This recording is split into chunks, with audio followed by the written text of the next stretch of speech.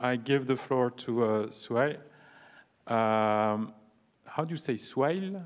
Suhail. Suhail. Yeah. Okay. Suhail. On Privateloader, we've had a number of talks on loaders during this PodConf, and it's actually a topic of interest this year.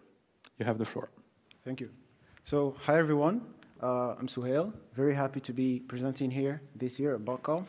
So, I work as a malware reverse engineer with Intel 471. Today, I'm going to be talking about Privateloader, the malware behind the Havoc-Wreaking paper install service. So we'll first start by introducing paper install services. We'll talk about the discovery of a Privateloader. We'll take an in-depth look at the malware itself, its modules, its communication protocol, and then we'll talk about our tracking of Privateloader, what malware families was it drop in, how did we track it, and then we'll finish with a conclusion. So these paper install services allow to monetize wide distribution of malware and potentially unwanted applications. So these providers will offer a way for malware operators to offload the malware distribution to them, and then they offer them a couple more options like geo-targeted installs. So they can purchase these installs, also named loads, in exchange for money, especially cryptocurrency. So a malware operator will purchase a number of installs, and this service will work to guarantee that same number of infected bots. So these services are mainly used by low to mid-tier actors to distribute commodity malware like downloaders, info stealers, remote access Trojans. But there were also some exceptions which we'll look at this talk. So there are multiple public and private paper install services. Public ones are accessible through the ClearNet or darknet. I think one of them was introduced during a previous presentation, Install Shop. There are others like Install Best. So usually just create an account, deposit some cryptocurrency into a wallet, and then start providing URLs and payloads. Then the service will work to distribute these. There are also some private advertisements for these in underground forums where individuals will offer these services as well. And these forums will provide escrow services to ensure proper transactions between the parties. These generally go for prices cheap to expensive depending on some constraints which we'll examine in a bit. So these paper install services most of them will use some in-house custom loader for payload delivery. So the methods of distribution that these services will use will work to deliver this custom loader to victims. So they're just delivering a single payload. This loader will generally connect to a C2 server and then retrieve all these payloads to install. And this loader must tell the C2 something about that these payloads were installed, so it will communicate back information or statistics or logs to confirm these installs as proof. This information usually will cost money because it is proof to the client that the payload was successfully installed.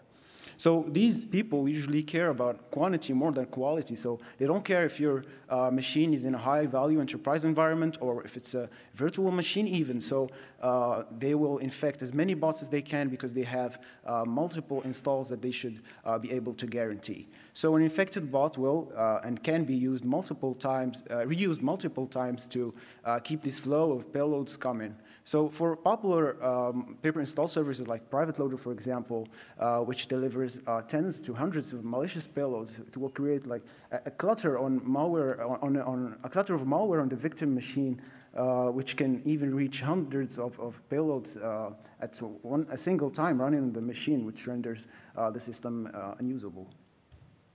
So a typical paper install transaction will go like this. So the operator will provide upfront payment in cryptocurrency, the malicious payload or payloads to distribute, the number of installs they want. These usually go in the hundreds or thousands. And then geo-targeting preferences. This could be a continent, a region, a country, for example.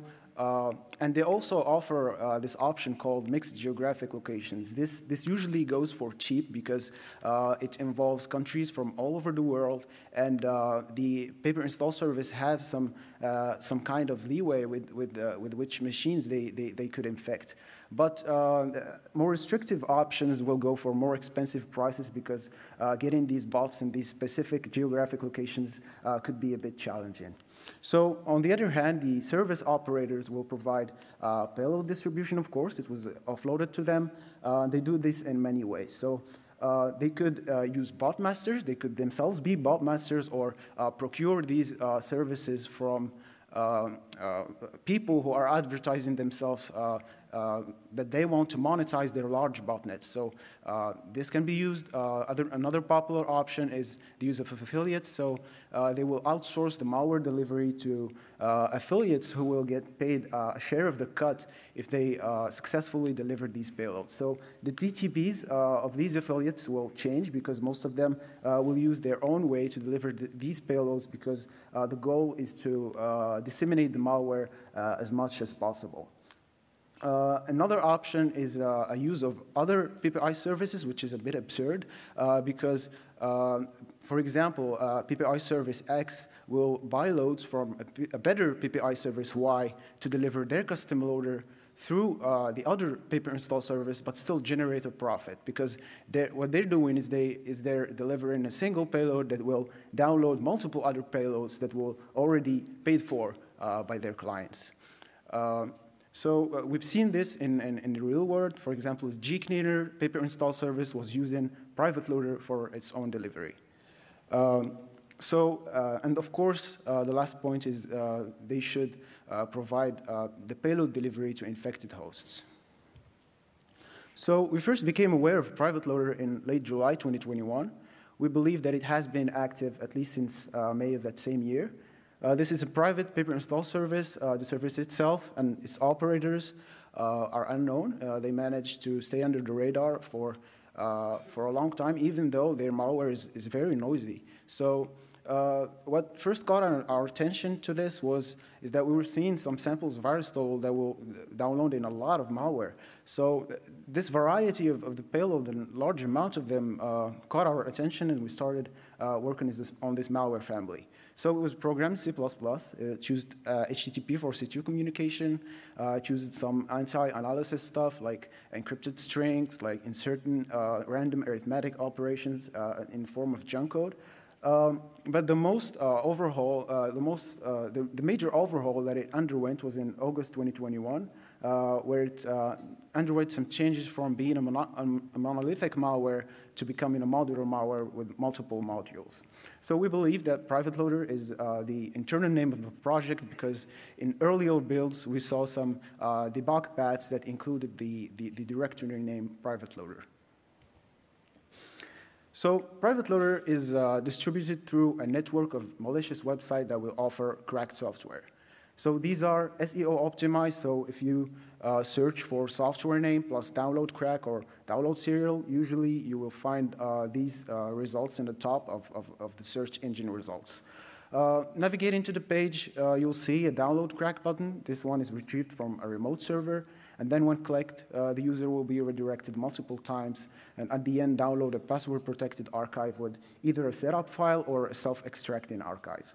So this infrastructure has been tied to a known affiliate pay-per-install service called InstallUSD by researchers from Sophos Labs, and it does the same thing. The affiliates will get JavaScript to include on their websites and on their blogs, and eventually get paid for installs that they get. This is the main distribution method for Privateloader. We haven't seen it being distributed any other way. So either the guys behind Privateloader are actually the ones behind this service or are merely paying another pay-per-install service to deliver their own service is a big question mark. So as we said, the life cycle of a Privateloader infection will start with the download of a malicious setup file. So this setup file itself will bundle multiple malware families that are dropped to disk and executed, like SmokeLoader, Redline, gcleaner, etc. But one of the payloads could be the Privateloader loader module. So this loader module's sole purpose is to download and execute the core module, which has the actual core functionality of the malware. So the core module will communicate with the pay-per-install service backend, retrieve the installs, execute them, and then clutter the machine with even more malware. So one of these payloads can be a service module, or what we call a persistence module. So this module will schedule itself to run at regular intervals. It will check for self-updates, but also download another loader and execute it to keep the infected bot always part of the botnet and always keep receiving these downloads. So these guys don't care about the quality, only the quantity. So the loader module is the first stage. It includes multiple loader C2s that are used to retrieve the main configuration. It includes multiple URLs that are requested with a GET request. And these responses can either contain encoded, encrypted, or plain text main C2 configurations. For example, is the configuration we see there.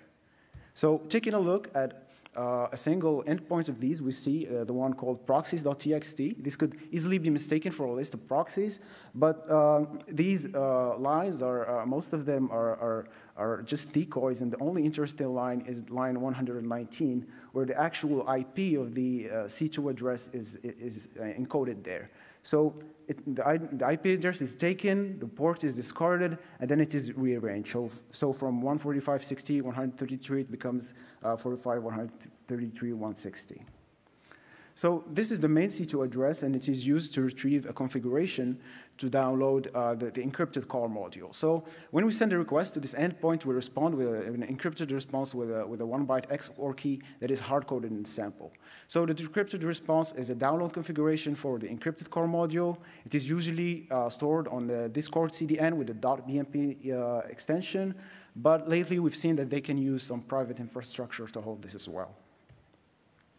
So the loader module will decrypt, reflexively load the core module DLL, and then it will build a parameter buffer that will supply to the core module's entry point. So this parameter buffer is a context buffer to help the core module get all the information it needs to start getting the install. So two important fields are a region code integer that is hard-coded inside the loader module, for example, number 2. We'll look at this one shortly. And then the main C2 host that was retrieved by the loader and which is used by the core module for communication.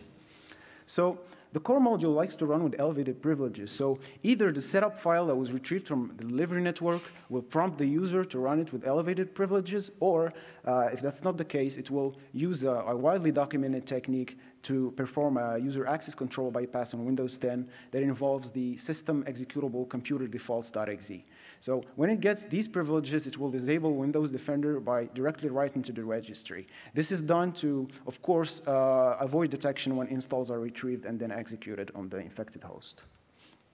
So back to the region code. So when this configuration is read by the core module from that parameter buffer, this region code integer is converted to a string using a conversion table, or more technically a switch statement.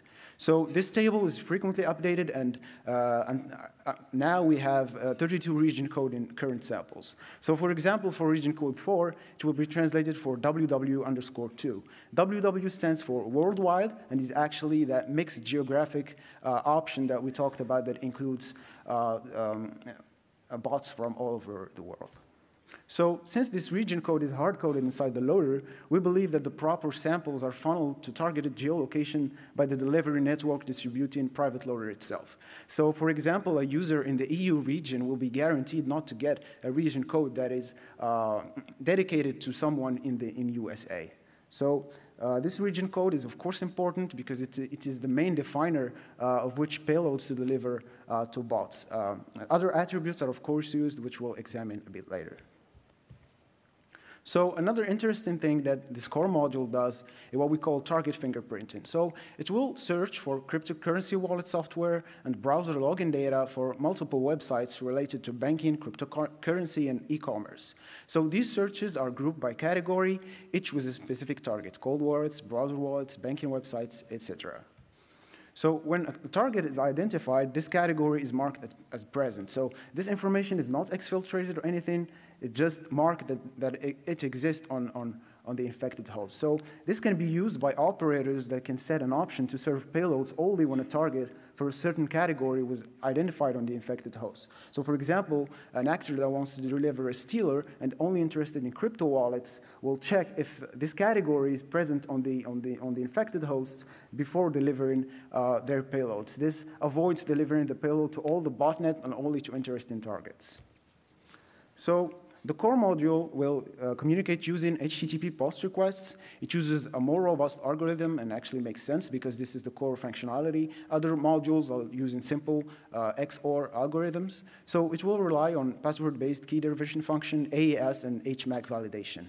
The password used for password-based key derivation function, it has been the same since the inception of Privateloader, and it is used to generate the AES and HMAC validation keys. So the resulting packet will be base64 encoded before being transmitted over the network. So the C2 will have all the information, including the password, to actually derive the proper keys, validate the message, and then decrypt the ciphertext and get the contents of the message.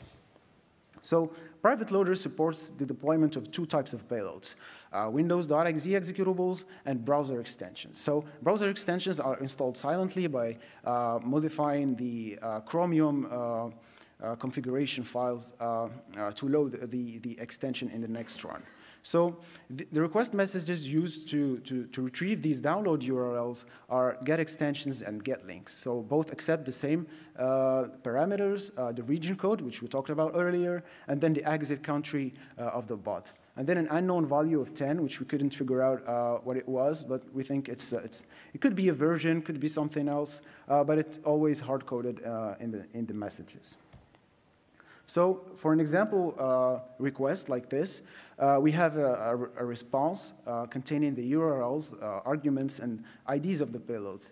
I removed most of the payloads and kept only 2 elements in the JSON list because usually we will get dozens or a couple dozen of payloads to download and execute. So the ID here, like you see the ID -1, this one denotes the service module. And the ID 11 is a payload that is downloaded and executed. So of course, the core module must relay information back regarding the installed payloads to the C2, so the clients will have proof of execution. So it uses the add logger stat message followed by a flattened JSON dictionary.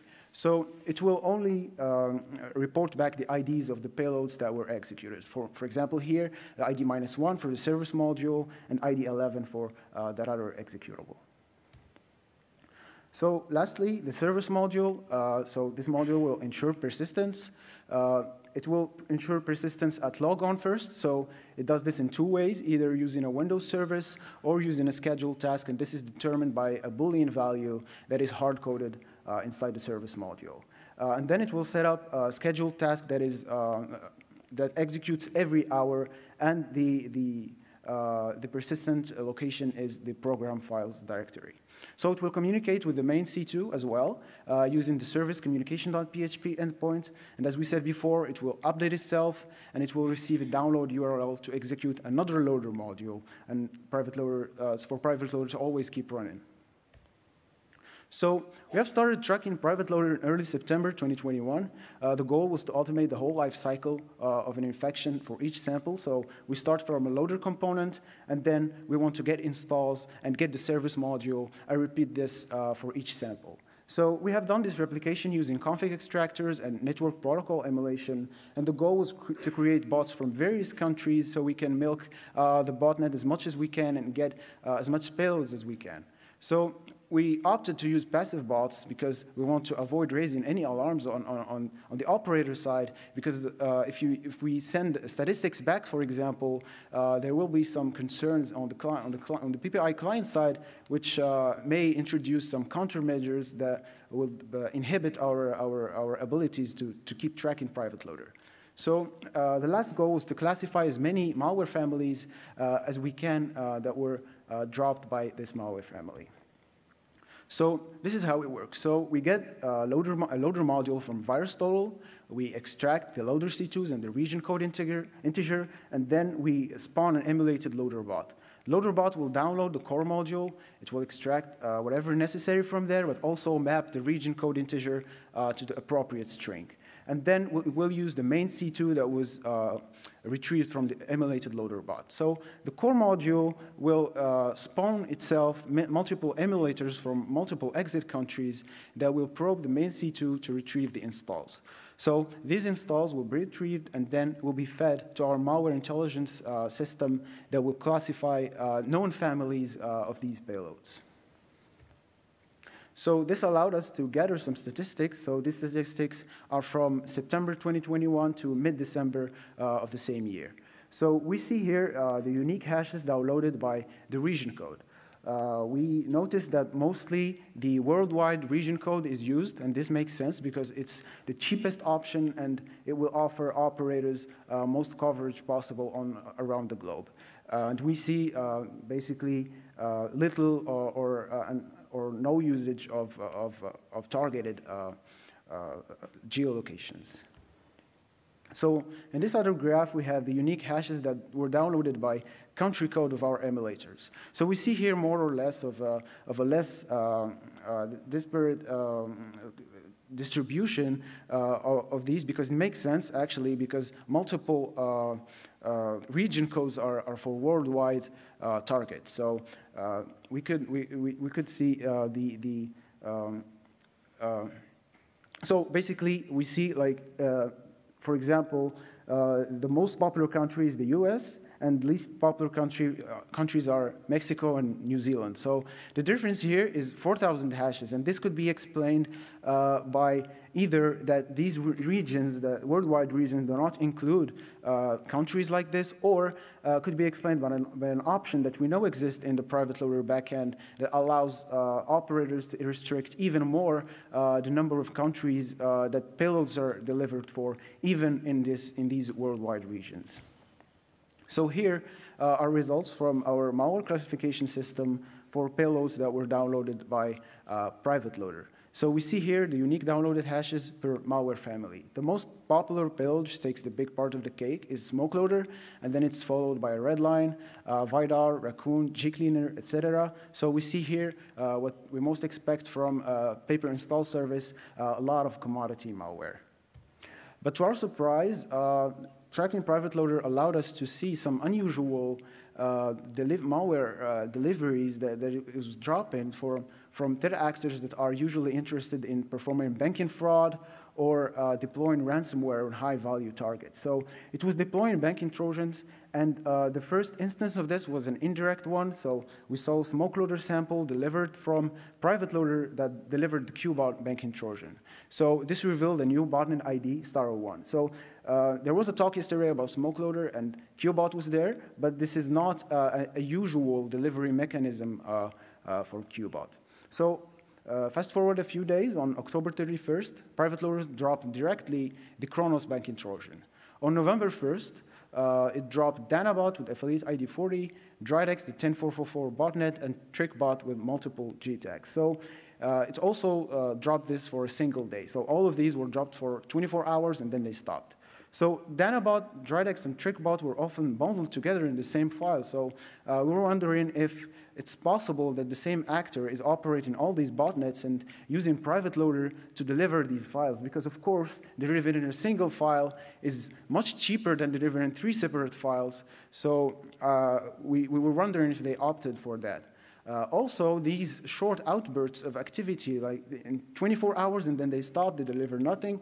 Afterward, never see the families. Wondering if these operators are actually testing this paper install service as another way for malware delivery. A few days after that, on November 14th, we started seeing Privateloader dropping Danabot with affiliate ID, also ID 4, also for a single day. But starting late February 2022, the new version of the Danabot banking Trojan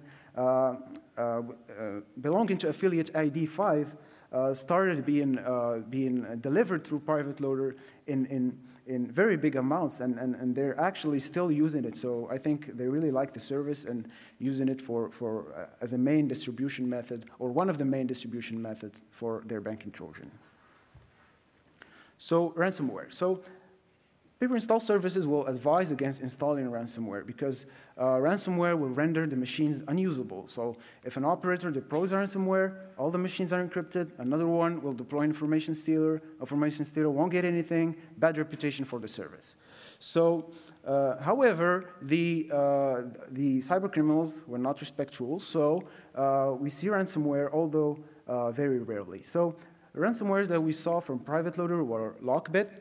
This one was dropped in the same time frame where we saw the banking Trojans. And then the Stop Deja Vu ransomware, which it has been dropping during all its lifetime, basically. So tracking Privateloader allowed us to discover some new malware families. A few of them are, for example, the Rice Pro Stealer, which we discovered recently. It appeared in December 2021, programmed in C++, and is from the same developers of Privateloader. So we knew about this because there are striking code similarities, striking behavioral similarities between Rice Pro and Privateloader. And they also went from being a monolithic malware to transforming and becoming a modular malware, including a loader and a core module that operate in the same way as Privateloader. So this stealer includes some download and execute functionality, but until now, we've only seen crypto miners delivered. Another interesting loader was DiscoLoader. So we called it that way because it's using the Discord CDN as a main host for its payload, and it will usually chunk the payloads in a few chunks and then concatenate them in memory and execute them. So this is, of course, in .NET, and we have been able to find multiple .NET loaders and add coverage for them thanks to Privateloader. So to conclude, paper install services have been around for a long time. They're an accessible and affordable way for malware operators to offload their malware delivery to a third party and actually focus on the development of their own malware. So these services are often overlooked when it comes to installed payloads, and rightfully so, because they're only delivering commodity malware, nothing too interesting. But if we take Privateloader as an example, it could be proof that these operators have some ties or have some connections to more advanced crews, and this warrants more research into the area. And last thing, please don't download cracked software. Thank you. Thank you.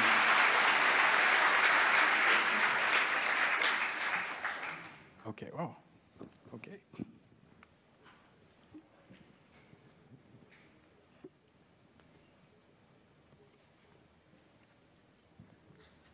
Hello, Mail from Netcraft. Great presentation. I was wondering if you had done any analysis on the cracked, on the website that allowed you to download those cracked softwares. If you try to download some binaries using different IP addresses, or you mentioned a lot of redirects, if you had done like any analysis on those. Yeah, so basically what we did was, at first, we started navigating to these websites and trying to download these setup files, but we found out that most of them will get eventually uploaded to VirusTotal, and we can just collect them from there. And our model for emulating will enable us to extract all of these and get the different region codes for them. So it was basically easy for us to just get them from VirusTotal. But there is great research from Sophos Labs that actually goes behind this infrastructure and explains how it works. So. Hi, Jose here, Bluely. Nice talk, really nice research. I was wondering, did you manage to have a relation between the malware and any advertisement in any forum related to the service, the paper install service? We do have some leads, but the TLP of this talk cannot allow us to share that information. But yeah, we do have an idea. Yeah. Okay, thanks.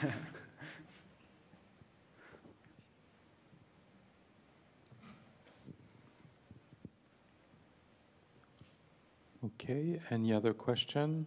Yes, in front. I've got a question about DiscoLoader, because as always, when we're looking at .NET things and trying to come up with names to them, I know of a .NET loader that's loading quite a lot from cdn.discord app as well, and I'm wondering if it's the same one. And does it download reversed, well, they pretend to be image files, but are often a reverse DLL? That's another one we found through Privateloader as well. But the DiscoLoader one will usually have an uppercase hexadecimal file name .gpg, but it's not reversed, no. Yeah. Yeah. Thank you. The final question. 1, 2, 3. Okay, thank you very much, Sven.